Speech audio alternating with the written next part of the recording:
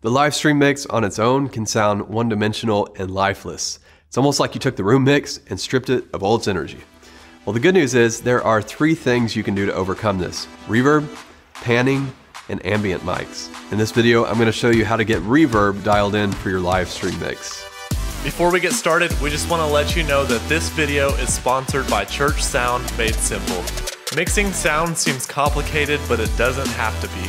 Cut the overwhelm by getting access to this stress-free, no-fluff training that will help you create great sound at church.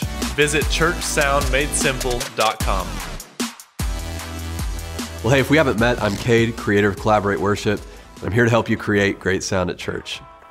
So let's talk about adding reverb to your live stream mix because it's going to make a big difference.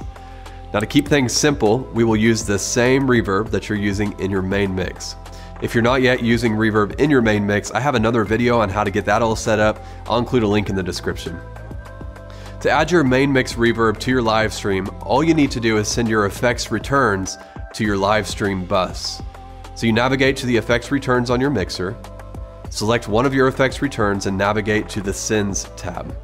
Here you'll want to make sure that the live stream bus is set to pre-fader, and then turn up the level to about -5 dB.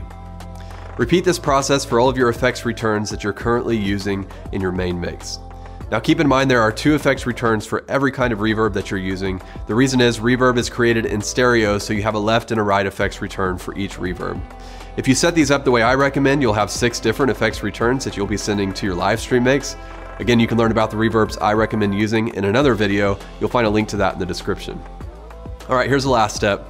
Simply listen to your live stream mix and adjust the amount of reverb that you're sending to the live stream mix. If your mixer has the Sends on Fader option, that's definitely the easiest way to do this. Tap the Sends on Fader button, select your live stream bus, then navigate to your effects returns and mix appropriately using the faders. This is going to make a huge difference, but keep in mind the live stream mix is a reflection of what's going on in your auditorium, so you'll want to make sure the room mix is the best that it can be. That's what Church Sound Made Simple is all about. You can get access now by visiting churchsoundmadesimple.com. As always, if you have questions, drop them in the comments. I'd be glad to answer. If you'd like to see more videos like this, just give me a thumbs up to let me know. And if you haven't already, be sure to subscribe to our channel and ring that little bell so we can let you know when the next video comes out, and I'll see you next time.